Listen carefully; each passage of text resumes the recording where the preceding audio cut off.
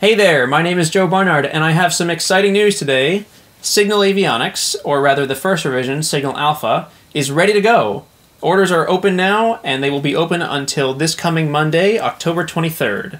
Once the order period closes on Monday, I'll be able to send out orders to the manufacturers, and we'll get going. Production takes about a month, which means that Signal will be available and shipped in the middle of November. The next round of production will take place in probably January of 2018, if not later. This is just because production cycles like this are a little stressful as a small company. I don't have a lot of funds to mount to produce a bunch of these things, so we have to do it in rounds like this initially. Now that that's out of the way, let's talk about the fun stuff, like what's included in the Signal Alpha package. First, and obviously, is the Signal flight computer.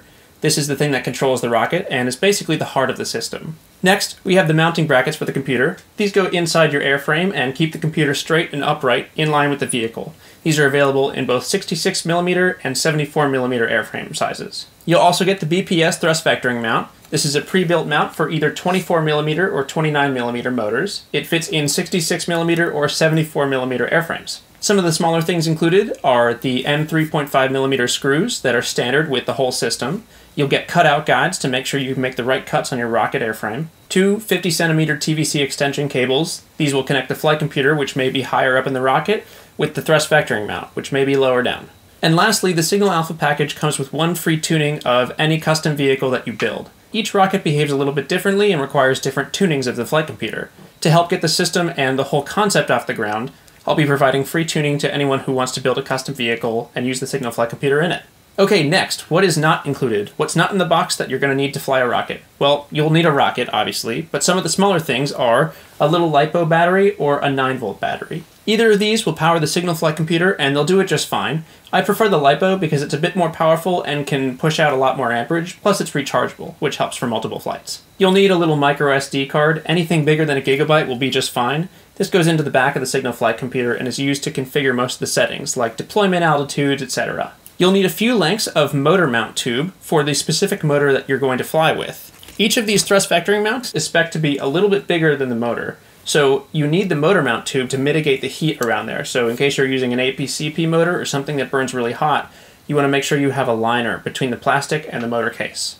Alright, next let's talk about configuration settings. This is my favorite part because this computer can do tons of stuff. We have an Ascent deployment channel, so if you wanted to deploy some type of fold-away fins, if you wanted to deploy a little parachute guy, whatever you want off of the rocket on the way up, that's Pyro Channel 1.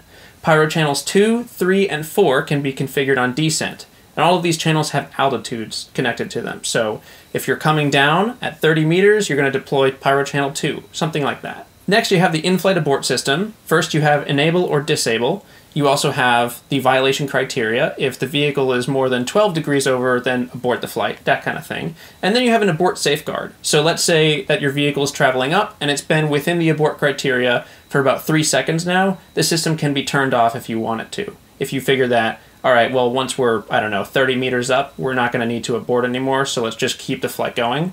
So that's what the safeguard does. Next, you have separate X-axis and Y-axis PID gains. This is helpful if you want to build an asymmetric vehicle, something that is longer in this axis than it is in this axis. I haven't flown a vehicle that's needed this before, but I can imagine there might be a few builds that will, so I've included the feature. Next, we have some really low-level settings. These are things like PID limits, TVC gear ratios, and drive directions for each axis. This is kind of hard to explain in one video, but basically, if you're building your own TVC mount, you'll want access to these settings, but otherwise you can just leave them alone. Next, you have one of my favorite features, which is course correction. If the vehicle takes off at an angle, and even if you're rolling, you can correct back to upright. This was demonstrated in a recent test as well. The settings for this are enable and disable. You have the start time off the pad, so how long it waits to begin the correction. And finally, the rate. So you could correct it perhaps 15 degrees per second, or if you were really ambitious, don't do this, but you could do like 90 degrees per second. This is really helpful for if your vehicle's traveling at a higher speed when you'll want a slower correction. Next, we have the launch detection threshold. This is pretty simple. So how fast is the vehicle accelerating when it leaves the pad? And lastly, we have a couple of modes. We've got a TVC calibration mode. We've got a static fire testing mode. This is for like a gimbal test, things like that. We've got a pyro channel check mode. This is for making sure that your pyro channels are actually working and sending the right amount of voltage. And lastly, you've got party mode, because every computer needs a party mode. Before I leave you, I just want to make a couple of notes here. First, Signal Alpha is really complicated and not for novice rocketeers. If you're just getting into the hobby, or if you haven't done a custom Scratch build before, I don't recommend purchasing Signal Alpha, or at least using it in your first build. Second, if something ships to you and is broken or doesn't seem right, send it back and I will fix or replace it. Now, this is pretty simple, just want to make sure everyone has a working product. To further that point, if something seems off or if you're unsure about a setting or how to build something or how to put something together, email me, contact me, and we will work through it and make sure it happens. No one likes to smash rockets, and whatever I can do to mitigate that is a good idea. And lastly, unfortunately, I'm only able to sell Signal Alpha to folks who are US citizens and residents right now. I'm working on making this international, and I'm sure it will be one day, but right now I have to keep it just within the United States. And that's all. That's everything. So if you're interested in purchasing or just looking around about Signal Alpha, you can visit the link here or in the description down below. If you have questions about anything, the best place to reach out is the contact form on the homepage of the website. And lastly, I just want to thank everyone who is considering or is investing in the first round of Signal Avionics. I've worked really hard to make Signal as useful as possible. I think it can make a great cross-section between DIY endeavors, model rocketry, and perhaps an education tool.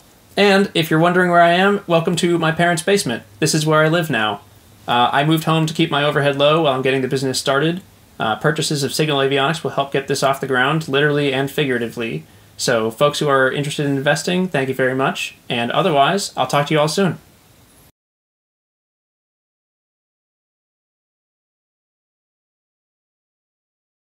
Production takes about a month, which means that Signal Alpha will ship in about mid-November. Hold on. What's up, buddy? Wanna come up? Say hello to Benji. Hello! Are you excited? It's gonna be great. You don't care. You just want dinner. Okay, hop off. See you, Benji.